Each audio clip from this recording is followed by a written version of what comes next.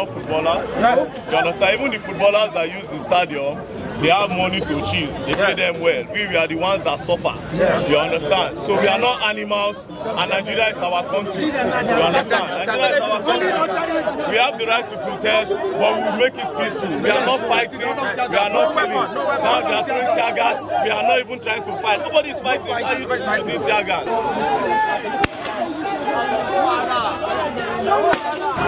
You can see what's going on here. I'm live at Beggar Roundabout. The police are shooting tear gas. And literally nothing is wrong here. Nobody is saying anything that could result to them throwing tear gas on people. Right? And not that the people are doing anything wrong. They just want to disperse people. Do not protest. That's what it means. Do not protest. That's what it means. Dude!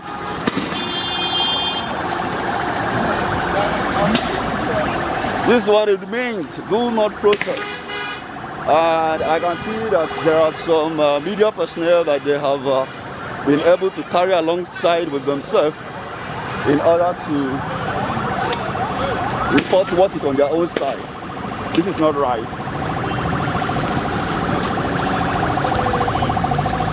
This is not right. Man, they have dispersed the protestants already.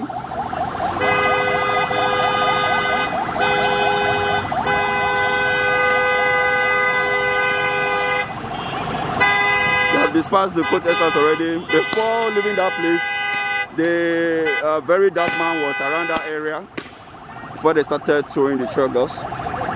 So, hello Nigerians, I'm currently at Betama, and I have been to the secretariat this morning, and I've walked around the secretariat to see exactly what was going on.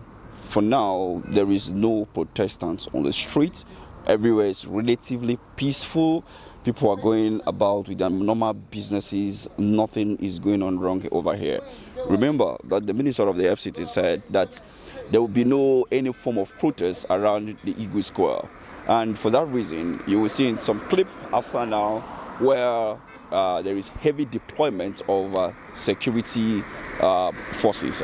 And, you know, it is now obvious. All of us, we all know already that it is not really easy to even say anything right now in public, you know, and media are being attacked like we saw yesterday. It was reported News Central where a reporter was assaulted in Lagos, and we even saw where the Nigerian Union of Journalists chairman in Abuja was assaulted by the Commissioner of Police, Abuja chapter, right in FCT, close to Igwe Square as of yesterday. As a journalist, the journalists are just like military or paramilitary or even police, because they are reporting exactly what is happening. So if the police and the paramilitary or whatsoever are not covering, protecting the journalists, then how do we even get the news across? The journalists are not to report for the government or for the people. After all, government is of the people, by the people, and for the people. So it is to report exactly what is happening on the streets, whether to exactly bring to fold what is happening from the government and for the citizens, and in order, you know, to for people to understand what is actually going on, whether it's peaceful, whether it's been orchestrated by some hoodlums or by some certain group of people and all of that to destabilize the government or not. But if the political, the security architectures are already, you know, harassing the journalists, then at the end of the day, what are we going to be doing here?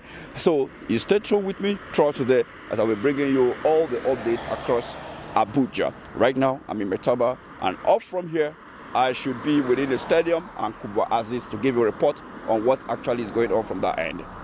Thank you for watching.